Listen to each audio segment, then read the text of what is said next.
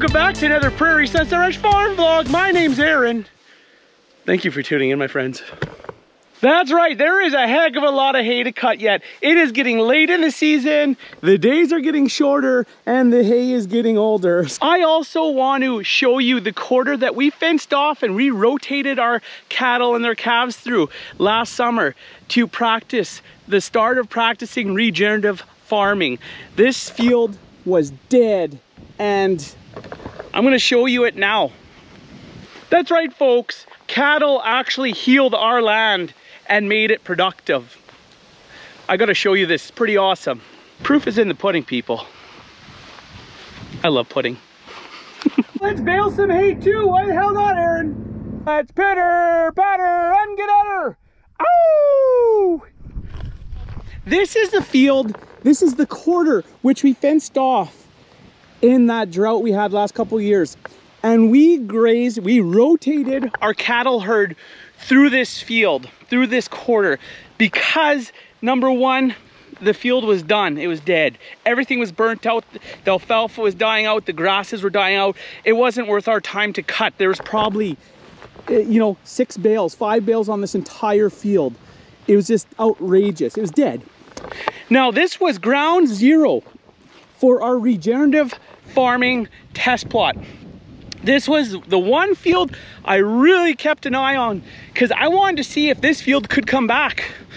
Would the cattle be able to heal our land and put it back in proper order? And I will say I am astonished. If you like these PSR and Hagen videos, make sure you hit that thumbs up, hit that subscribe button. Hey, when you hit that thumbs up, it tells YouTube, hey, this guy's video is okay. They show it to a few more people. So thanks in advance. Let's get back to work. You can see there's a few cow patties. Most of it's broken up. But as you can see, we got some bales off here. There's more bales on that side, and we're gonna have a ton on the back. The back is thicker than the front. Now, Aaron, it was a growing season. You got lots of rain. Yeah, that's true. It was a growing season, but this was a dead field. This field, I thought we would have to reseed. Now, it came back thick. There's tons of alfalfa, tons of grasses. It's just fantastic feed now. It's unbelievable. The cattle actually came in and they rejuvenated. They added organic matter to the soil, and it's absolutely astonishing. It's astonishing how they healed the land. Now, this just goes to show, for those of you that say animals kill the land, the cattle are killing the land. Yeah, they are. If you lock them in the same little area for day after day, month after month, yeah, they're heavy, big animals. It's locking an elephant in a little dog run and saying, boy, that elephant sure killed the land. Well, yeah, obviously.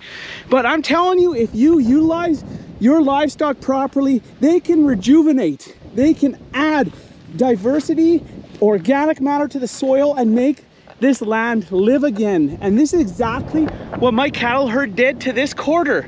So this goes to show it's worth my time and effort to fence off some more, start rotationally grazing, and practice some regenerative farming practices and lean towards that direction.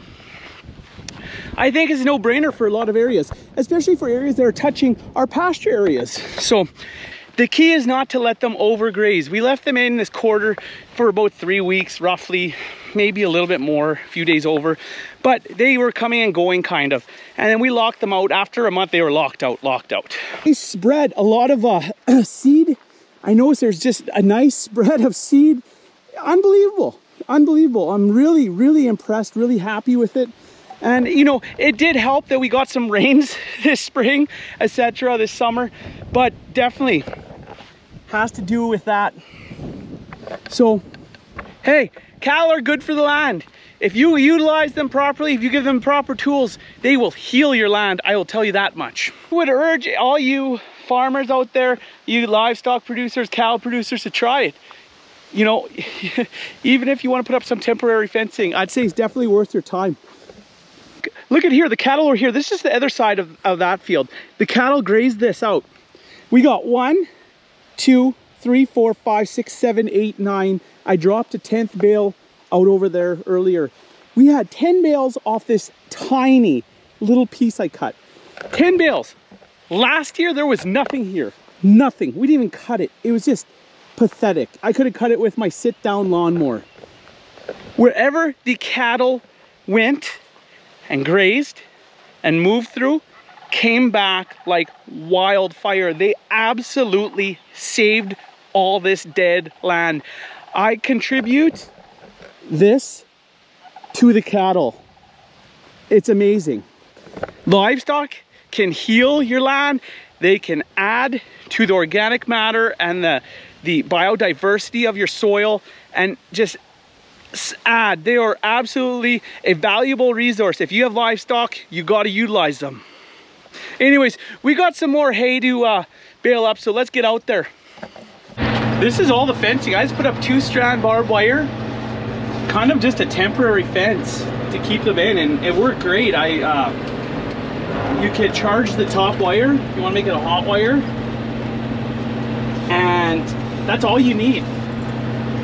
You can just put up even a temporary hot wire, but there's a wire. It's nothing crazy, just a tiny little fence, and that's all you need. We've been really trying our best to make as much hay as we can here the last few weeks, but I'll tell you what, Mother Nature has to step up on us. She is large, she is in charge, and she's been doing this. Well, we made 20 bales before this started. Absolutely pouring, just out of nowhere. So we're shut down for the day. What can you do? Here's the hail, starting to hail out. Shit. Oi, oi, oi, oi, oi.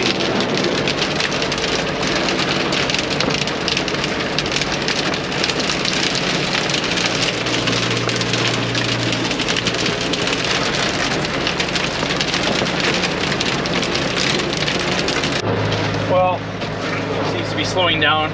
Wind died down, sun's out, hail stopped, so that's good, but that definitely shut us down for a couple days.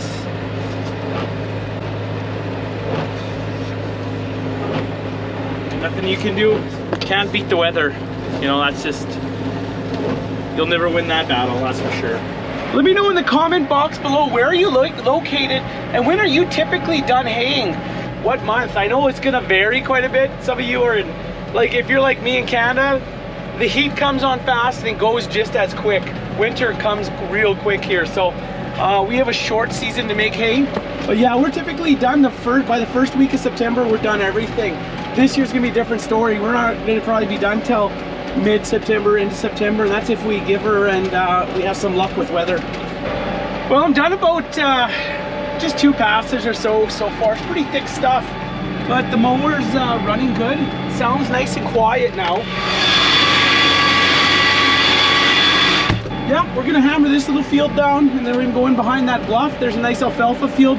We couldn't make it here, but it dried up enough that I can now make it here without making too big of ruts. So yeah, we're gonna do our best to hammer down as much as we can right now. Days are getting short. It is time to finish up. So yeah, we're just gonna give her, I guess, till we can't anymore. And what can you do? Well, mower seems to be working good, but I just hit a tree that I couldn't see because there's so much bloody growth. This is crazy. Look how high this is.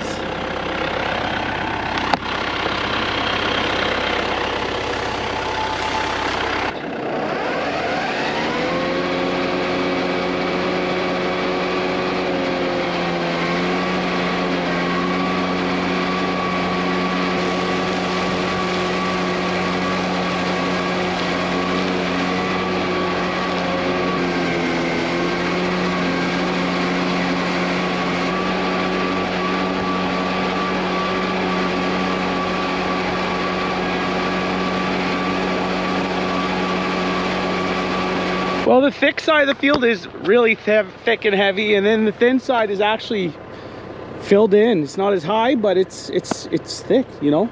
There's lots of growth, so we're gonna keep on hammering away at this little chunk.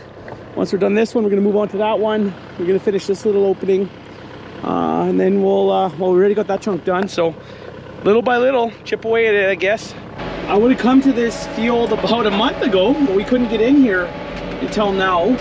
There was just too much water everywhere. So the field itself is high, but I'm saying to get here, to access it, even on the way back, I got to cut a little path, but I don't know if I can because there's a little bit of water, but I might just bring the mower up and cut a couple strips there so we can get in and out, so maybe it'll dry up there. But yeah, I know it's going pretty good. The mower seems to be running okay, so that's good. But yeah, there's probably, I don't know, I probably cut, well, down near 80, 100 bales maybe today already. So maybe by the time I'm done, hopefully I have 130, 140 down. So that'd be okay. We got some hay drying right now as we speak. I'm probably gonna have to run out there after I've done these chunks. I'm gonna go bale it up before nightfall. There's probably another 50, 60 bales in the other field that we have down already. But yeah, there's no choice. He's gonna cut these chunks and just keep on giving her till we can't anymore. Hay actually looks still nice and green. It doesn't look too tough yet. Everything was just a late season. Luckily it was a late growing season, so you know, on a typical year or a normal year, this would be pretty mature already, wiry, just a little coarse, but seems to be holding in not too bad. So, well, I had to gear down a little bit. It's some pretty heavy stuff going on here, but it's going pretty good. Looks like this whole chunk can be cut, so that's good. It dried out, not bad. This was my test run there. I just wanted to make sure it's not wet across here, so there's like a little dip. But yeah, it should be lots of hay out here. I hope we can get it off nice and dry, because there's some nice alfalfa in the middle, nice grasses on the other side. This is the lower areas, obviously you can tell by the high grass, but a little moss here in the dip. But the rest of the field itself isn't a very old field. It's only, this field was redone, I think it was like 3-4 years ago, so it's quite healthy and vibrant this year, that's for sure. Well, why the hell not? Let's go jump in the baler. Let's get to work. Let's do some baling. Look at this. Clouding up. It's bunching up. Looks like it's raining north of us a little ways. It's been happening all year. Every time I come out with the baler, it's crazy.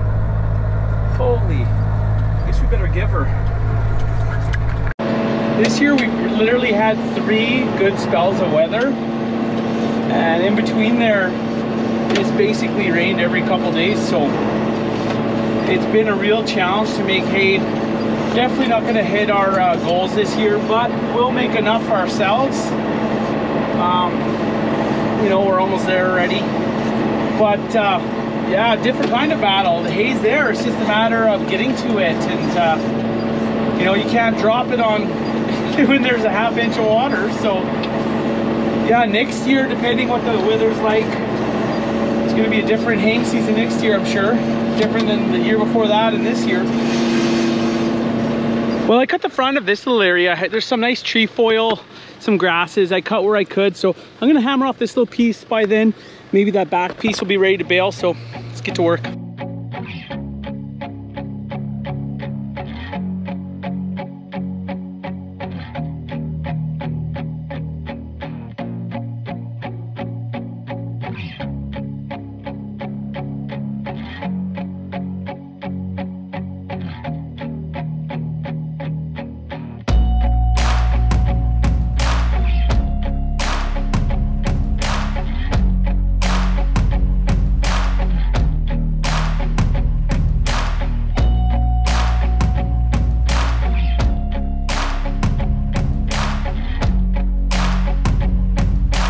Finish this little field, this little chunk, it's not a field, and we're heading to the back.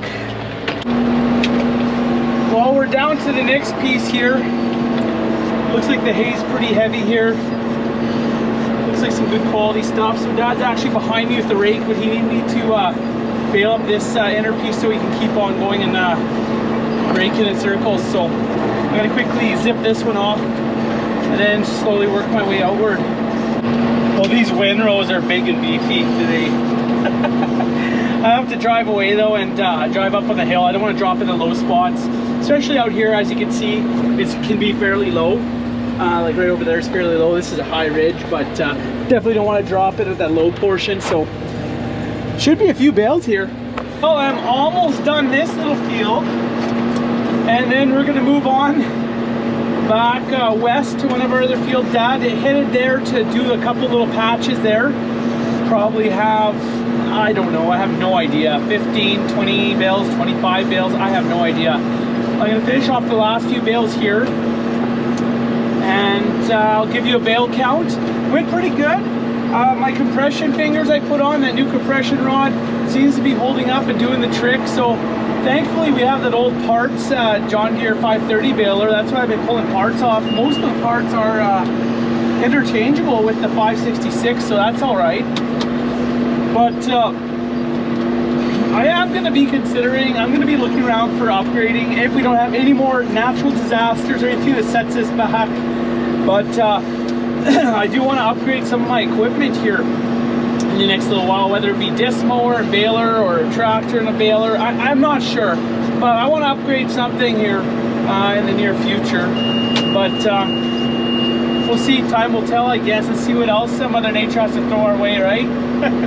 Just finished our last little chunk there. I just kicked out my last few bales, so we're done for today. Ended off with almost 1,000 bales on the clock, so that's not bad. We hit $1,000, just about. We're a couple away from 1,000 bales, so that means we're essentially nearing our goal. I wish we had more on the clock, but that's okay. Our last video I had just a little more, I think I had 610 bales on the clock, something like that. So we put on in not quite 400 bales since then in 2 weeks, so that's not bad. I'm gonna have to hammer down. We got another good week of hot, dry weather. I want to put another 300-400 bales through if I can on the old clock, and then not worry. This year we'll make enough feed this year, so that's good. I'm happy with it. The old baler is working good. Those compression fingers I added and changed out the bar really did the trick. Really eats up the windrows now. No jamming up. I didn't plug up a single time. So yeah, no, everything's going fairly good with the exception of all the chunks that we left uncut, but you can't help it. I don't think we're gonna hit it this year. I just don't think we're gonna be able to get into these low areas. It is just too wet. You know what, normally by now it's drying up, but if we get another rain or two, I just can't see us getting in here. These little slough areas, like it's wet. Soaking. And in there's actual water. Like I couldn't even cross with the baler. So, oh well, I guess next week we're gonna be hammering some areas. We're just cutting down the heaviest areas that we can access. So I got a couple more fields left that we got to take down. We'll be done all our first cut very soon. So man, what a long dragged on season, but hey, the Mother Nature's the queen. She dictates when we cut hay and when we make hay, so there's nothing we can do about it. A weird year this year, that's for sure. Something different about this year, one extreme to the next. Well, it's been a long day. This is Aaron signing off. We will catch you next weekend with an all new Prairie Cicero Ranch farm vlog. Be there or be square, my friends. We will catch you then. Have a fantastic weekend and a great week, and we'll catch you on the flippy flop. Bye for now.